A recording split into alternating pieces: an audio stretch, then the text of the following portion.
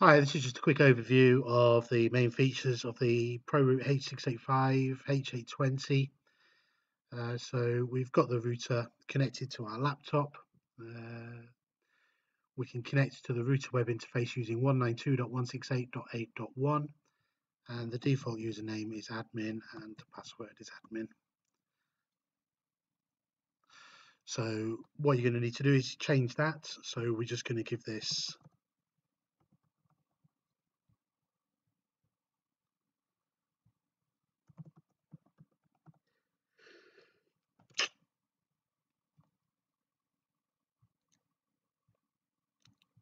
a quick password for now.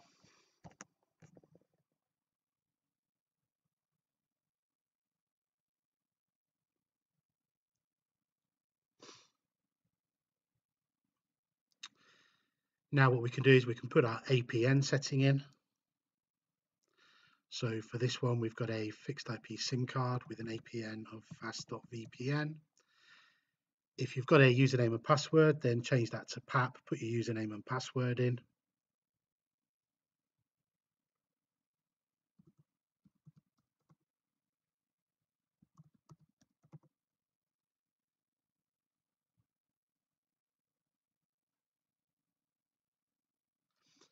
And if you want to change your IP address of your router, let's say you want to change it to 192.168.1.1, we're going to put that in there.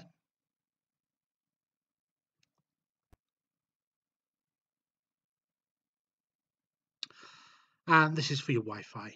So you can see here the default Wi-Fi password is M2M router 168, 3 exclamation marks. We're just going to change that to test 1, 2, 3, 4. Just an example there.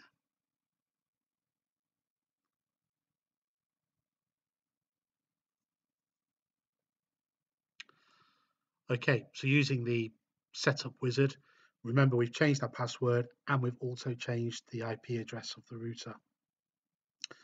So in order to log back into this router now, we would need to wait for that router to reboot.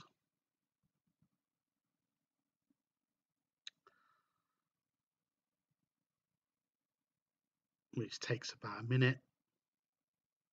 So I'm just going to pause this video while we do that. Okay, so you can see now we're connected on 192.168.1.1. Username is admin. Password is test 1, 2, 3, 4. If you just put a password in and you forget it and you can't log in at this stage, then that's because you've changed the password.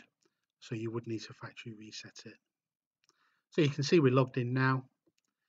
We're connected on EE. So this is the important thing to look for. The first thing is on your actual router, if the cell light is always on, that means it's connected to the internet. So we can see that logged in on the status page, on the overview. We're up, we've got our IP address back from the network. We can see here what network we're connected to. So this is a roaming SIM. So this is connected to EE. We can see our connection type, so LTE, that's 4G. And we can see the cell ID and the band. So that's confirmation that we've got an internet connection. Now, if you haven't got an internet connection and you want to just check your APN, that would be under network and mobile. And you can see here, this is where your APN is.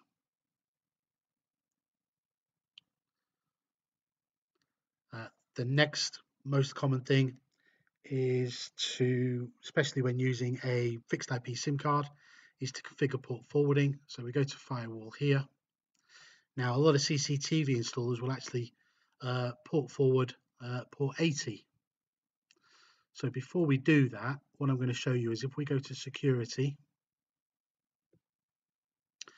you can see here remote access is set to port 80. So we're just going to change that. We're going to change that to port 81. We're allowing access from the WAN, so over the internet.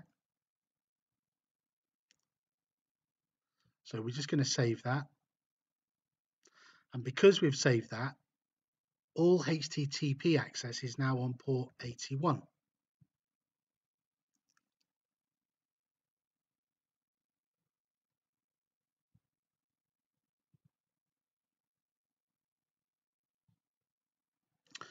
So you can see here now we've got :81, so all the web access is via port 81. Admin test 1, 2, 3, 4.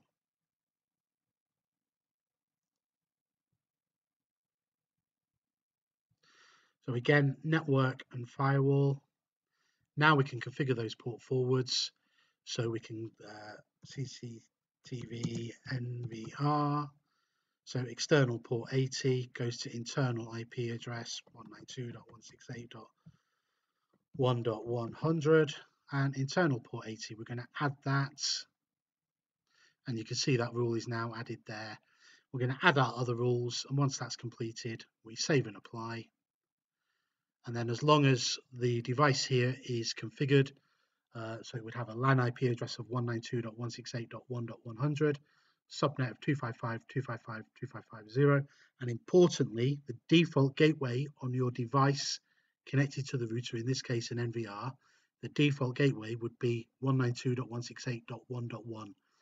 That way your NVR, in this case, knows how to get back out to the internet and port forwarding will work. If you don't have the default gateway correctly configured in your device, port forwarding usually won't work.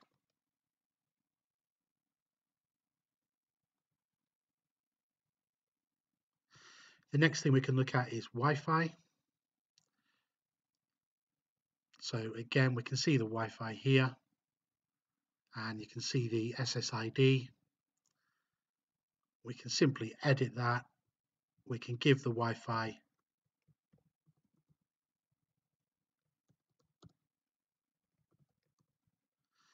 a different SSID, and again, we can go into security and we can change the password there. If you remember, we changed that using the setup wizard.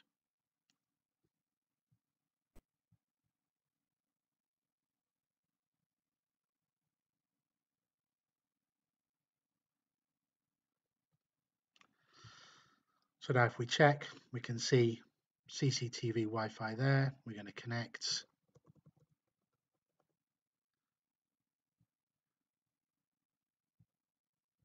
There's the password we configured it for in the startup.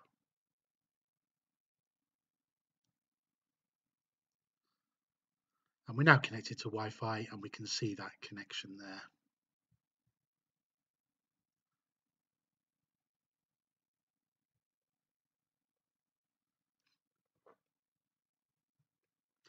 The next thing, if you're going to update the firmware, you go to System and Upgrade. So you can download the latest firmware, choose your file, and upload your image. You can also back up your configuration. So basically, click that. It's going to download the config.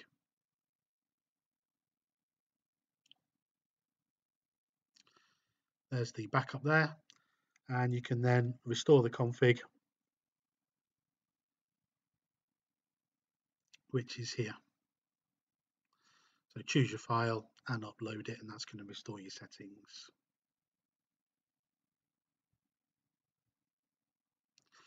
You can also set the router to a daily reboot.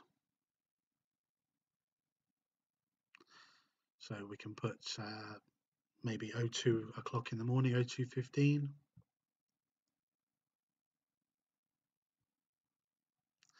And we can also use this just to reboot the router rather than powering it off and on. This is quite an important one. This is your ping reboot. So we're going to enable it. If your SIM card has got access to the public internet, i.e. it can reach Google or it can reach Google's DNS server, then you don't need to make any changes to this. So the only thing we're going to do is enable it. We're going to reconnect it, and we're going to restart router. So this is basically going to ping these IP addresses. If the router gets disconnected from the internet, i.e. it can't reach those, it will reboot and re-establish the connection. If your SIM card is on a private network and doesn't break out to the internet, then you would have to ask your SIM provider for suitable IP addresses on the private network that it can ping to ensure that it's got a connection and can reboot if needed when disconnected from the mobile network.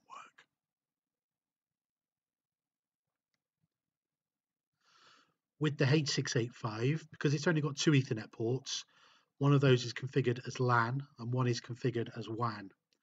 So if we go into operation mode and we change this, wired WAN port acts as LAN, save and apply.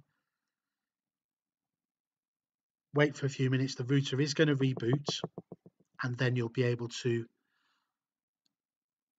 use both Ethernet ports as LAN ports.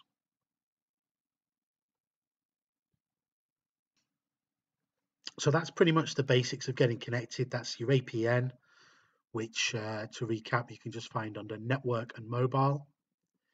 There's your APN settings. Your LAN settings are here. If you need to change the IP address of your router, you can just put that in here. That's the only thing really you need to change.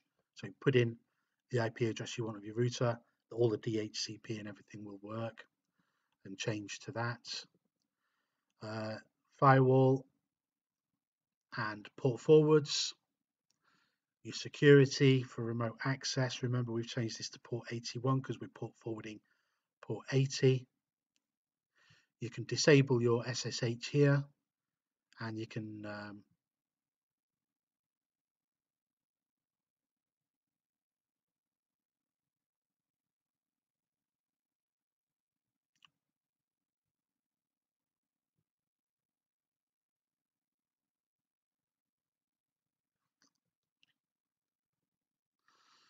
also enable or disable telnet here. As default, the telnet is disabled and SSH is enabled, so we can just disable that if we want. Again, we can see the Wi-Fi here. If you want, you can just turn that off if you're not going to use the Wi-Fi, or you can edit it and you can change things like your SSID and your password and security. Again, under status, if you are having issues, you can just go to system log,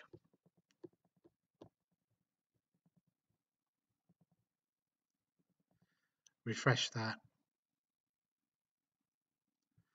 and then you can copy and paste that into an email, and that will help us with our fault finding for you.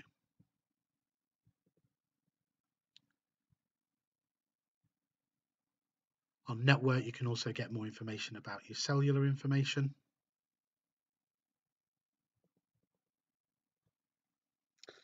We've covered the ping reboot here, and the daily reboot, and also the ping reboot.